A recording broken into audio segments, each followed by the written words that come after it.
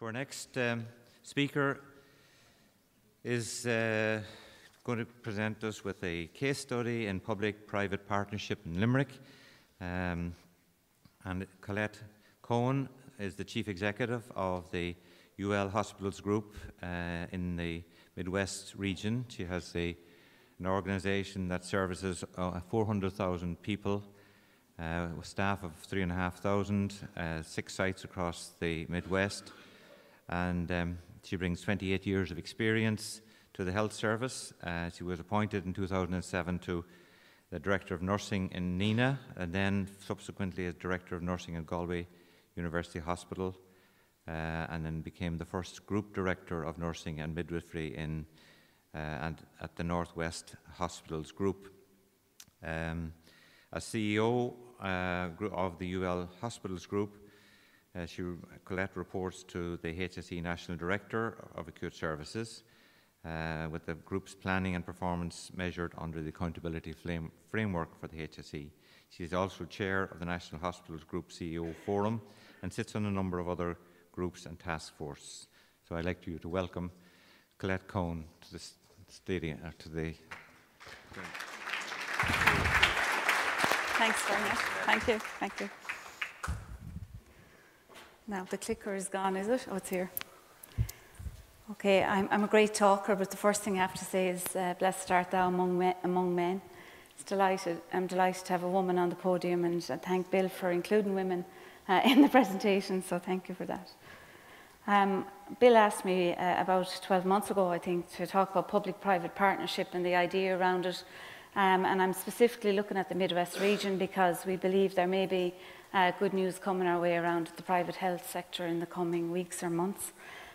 So in the public sector, we're trying to be ahead of the posse to make sure that we're thinking outside of the box for our patients. So I'm going to talk a little bit about how that might work. This is me, of course. My secretaries like to put pictures up, but I am a nursing background, so I have clinical experience. And I put another P into the pot, and that would be people. And the most important thing to me every day, all day, is people. That's my patients and my staff. And if staff are happy, there's always good outcome for patients. So we embody that day in, day out. And from my point of view, I work for UL Hospitals Group. I'm 28 years in the Irish Public Health Service, and I know I look very young for that. But I continue to work there, and I can't say there was every day I got up that I didn't want to go to work. So I think that's good for the service.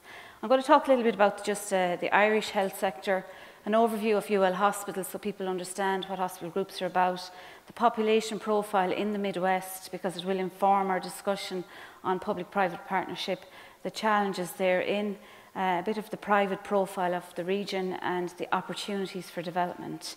So we have been through a century of healthcare reorganisation.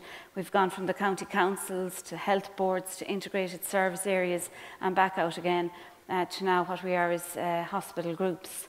We have 7 hospital groups in the country, 6 acute ones, and then the National Children's Hospital Group, which is building away hopefully in the next few years for a new centre.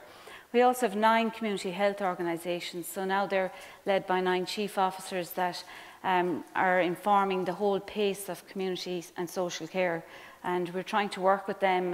We would prefer if it was 7 and 7, but it's 9 and 6 really, so there's difficulty in that. What's unique to the Midwest is we're the only hospital group in the country that's co-terminus with a community health organisation. So we have 1 chief officer, Bernard Gloucester, and myself as CEO, and we meet weekly and we work together with the community, with the Garda service and with the city council and council to try and improve the life of our people and patients in the region. We have to remember the clinical care programmes, they're aligned nationally about integrated care, chronic disease management and patient flow, and we have to work along those lines to ensure that we do have good outcomes. And some of the speakers earlier spoke about the burden of illness, and we have to keep that in our mind when we're deciding the future. We have local accountability, and we are empowered to an extent to effect change and make change in the region. And we are under an accountability framework with the Department of Health and the National HSE, of course, who's our employer. We're driven by the national standards for better, safer healthcare, and we are in the throes of activity-based funding, and we think we can learn a lot from the private hospital system, private sector, who understand that whole model of business units. So the hospital groups were brought about by Professor Higgins from Cork, another Cork man, and it came out in 2013 and defined the groups, and we are the Midwest area. This is what it looks like, so if you want to come work in the Midwest, work for me, work for the bond system, it's a nice region to live in. They are in mourning, of course, for Axel Foley in the last week or so. You can visibly feel it in the region around the Munster team.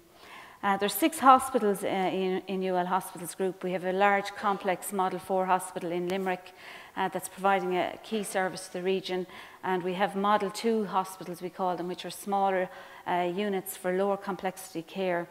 What's unique to our group again is we've only one emergency department in the whole of the Midwest. You probably read about it a good bit in the local papers and the national papers. So our footfall is quite high to our emergency department. This is the governance structure. I think it's important. I see it in your 2020 plan, Bill, around trying to develop governance and make sure hospitals work together in a system. So it's very important for me as a CEO that I'm assured that all the sites are safe, because I can't be everywhere at once. I do report to the National Director of the HSE, Liam Woods, and upwards to the Director General and of course to the Minister for Health. And the way we worked out in Limerick UL Hospitals Group is to have an unusual governance structure in a vertical sense, that we have no hospital managers or directors of nursing running specific sites. We have directorate structures, so we have 4 directorates: medicine, peri-op, diagnostics and child and maternal health, and they're ran by a team of 3 people: the clinical director, the director of nursing and the general manager over the areas. So it's quite a unique system, but it's quite a good performance style system for me, because I'm able to see exactly, I have 3 people to talk to at any one time to find out what's going across the group, say in medicine or surgery. So that is the directorate structure. They are, of course, supported by quality, risk, patient safety, business managers and accountants to keep an eye on the money. A little bit about UL Hospitals Group. Every day we have 200 inpatient discharges. We have 157 people come into the emergency department. That's grown in the last month or so. We've just hitting on 200. So that the activity is growing in the region all the time.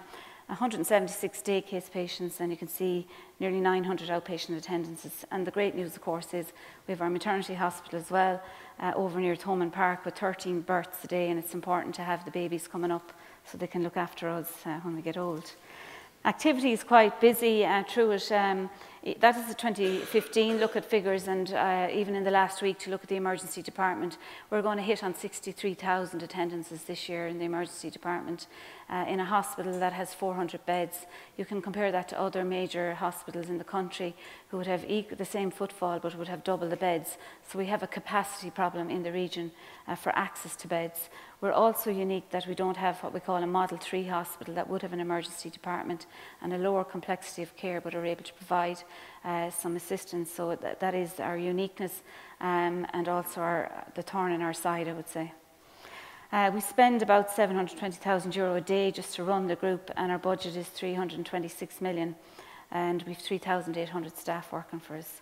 Healthcare delivery, this is Bill's slide, that's why I put it up from. He's always talked about research, academia and delivery. And for us as hospitals, we work very closely with the University of Limerick in the region, but we can't do any of that without industry being at the table with us. And we're starting to work with industry in the region to see what can we develop. And there's some very good research projects underway with the university and ourselves and industry.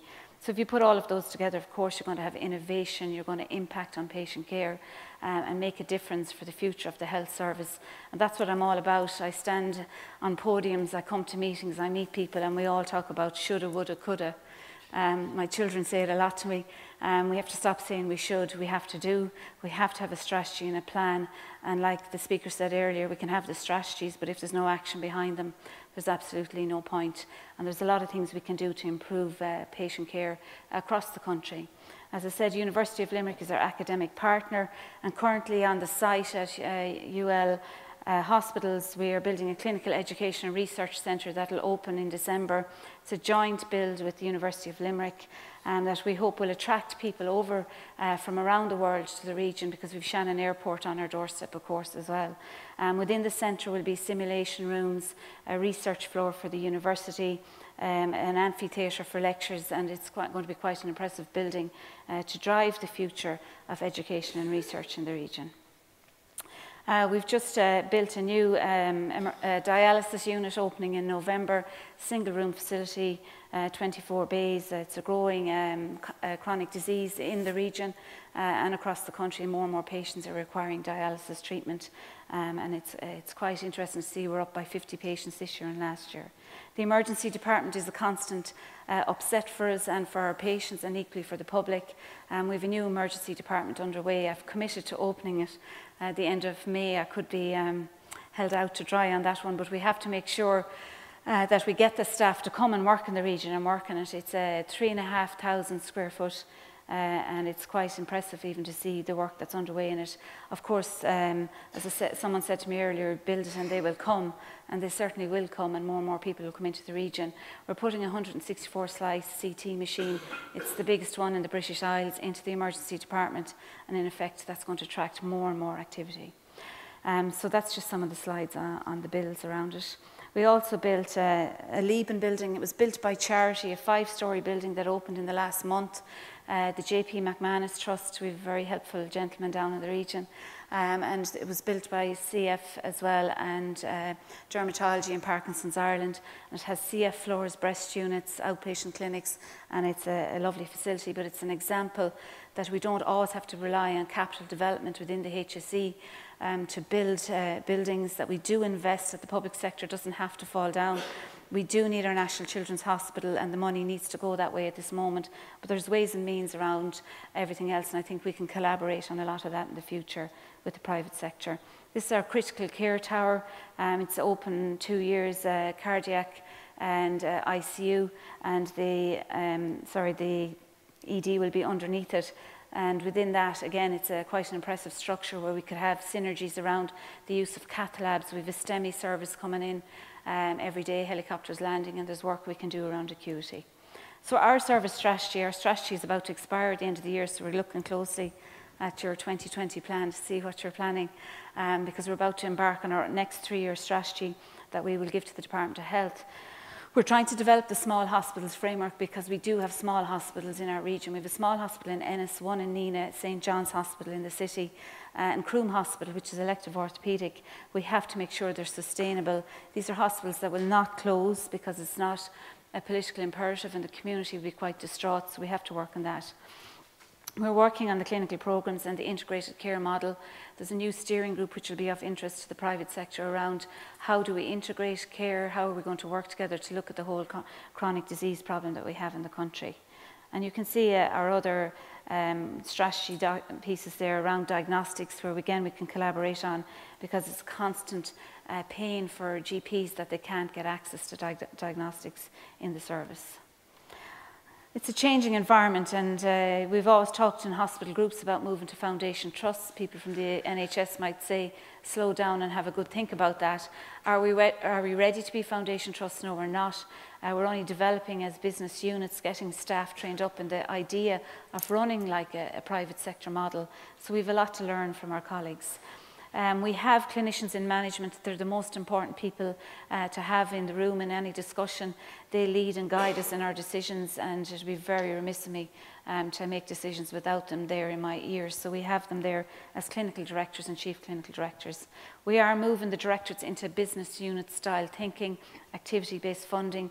What's the outcomes for patients? So we're not worried about the money, we're worried about the outcomes. And again, we're moving into a whole era of licensing and innovation and research.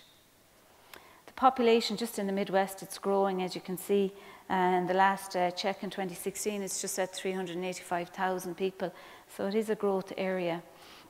What's interesting about the Midwest is there's older people that are living in the area, so you can see it's pretty static on the kids side of things. The youth are gone off to Dublin or wherever they're gone, I'm sure, but you can see anyone from 45 on, they are actually, there's bigger numbers in the Midwest area living. Quite well, but what's interesting about it is they're living alone. So the 65 and overs, there's a large chunk here in Limerick City, in the green area, that live alone and require a lot of help from us and home care assistance. And a lot of the time, they would tell you when you meet the patients and talk to them, especially people over 65, that they are terrified of going into hospital. They are terrified of ending up on a trolley in my emergency department, and they're terrified that they will never come back out. and they have said to me, "You're young, you don't have the fear of not coming back out." So they need a lot of support while they're living alone to be looked after in the home, and there's initiatives around outreach care and how we can help them from our point of view. Some of the facts is from population health is that people over 65, it'll grow by 3.2% from 2016 to 2017 alone. Aged 85 and over is going to grow by 3.7%. We've crunched the numbers nationally, and we know it's going to cost us €90 million just to deal with that growth. And that's just for their healthcare. The chronic disease management side of things is preventative. That's where we should be, but we're in the curative stage. We are bringing more and more people into hospital, surviving them from acute illness. We have to get out and look at the whole preventative model, and work is underway under Health and Wellbeing on that. We have a lot of work to do in the community on that. It's very slow in my view, the enhancement of the community services. I know that funding is being diverted that way to help patients. I think we have to do an awful lot more with our GPs, and that was mentioned earlier. And there's a job of work that we can do, again, with the private sector and the third sector around ambulatory care models out in the community, working with the people, because in effect the acute hospital should be the last place you should start out in. So you can see the challenges are the ageing demographics, not only in the country but equally in the Midwest. The resources, there's a big market shortage in the region. You cannot get theatre nurses if you look at it. So if you want to come and open a load of theatres, you have to think about how are you going to actually plug the market. And my colleague from Salta told me that the NHS have just stopped funding nurses' education and pulling back some of the money, which might see some of the Irish staff coming back to work in the country, but we need to look at that. Access to appropriate consultant expertise. A lot of them have gone abroad. I would wonder about their contract and the money they get paid for the work that they do. It's to get them back into the country. So the Clinical Education and Research Centre offer them opportunities to work and do their research and try and attract them back from the States, etc. The access to high acuity care, that would be a challenge for the private sector. Because you have to make sure that while you do work on waiting lists and that they can access intensive care, critical care, if something does go wrong. And I think that's where it could naturally occur with the new critical care block in the region.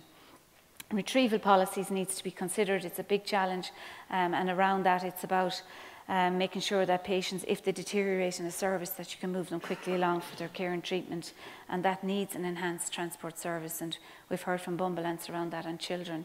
So there is more work required in that area that we think we can groundbreak on with our colleagues in the private sector. Of course, all of that requires leadership and innovation. So if you have good people working with you, you have to ensure that you're developing them now to deal with the next 10 years really for the region. So we've talked about the demographics, the deprivation levels. We could talk about older people, etc. in the region. We also have to look at the young teenage pregnancies. The Limerick City would be one of the most socially deprived regions in the country that needs a lot of assistance and care, and we do a lot of work with them. And again, mortality ratios. And in the Midwest, our biggest ratio for death is actually cardiac disease, and the second to that is malignancies, because most people think it's around cancer. So we have to look at the geographical factors around that. So you can see there very clearly in the slide, the Midwest from socially economic groups, the disadvantaged or very disadvantaged, that we do have work to do in that area.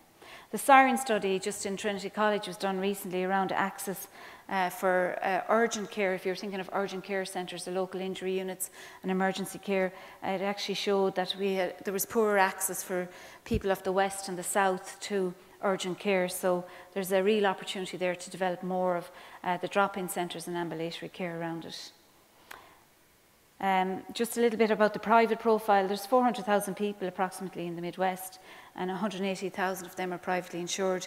2/3 of them stay in the catchment area, but we're losing 1/3 outside of it. So we have to work on getting people back into the region to trust us. So the opportunity for us is to make sure that we can transform our health system to have a new model of care, higher quality care and equal care in the system. To have a new model of care, we have to improve patient access, and I have to say today it is not all about waiting lists. There is an awful lot more work and that we really would like to do it.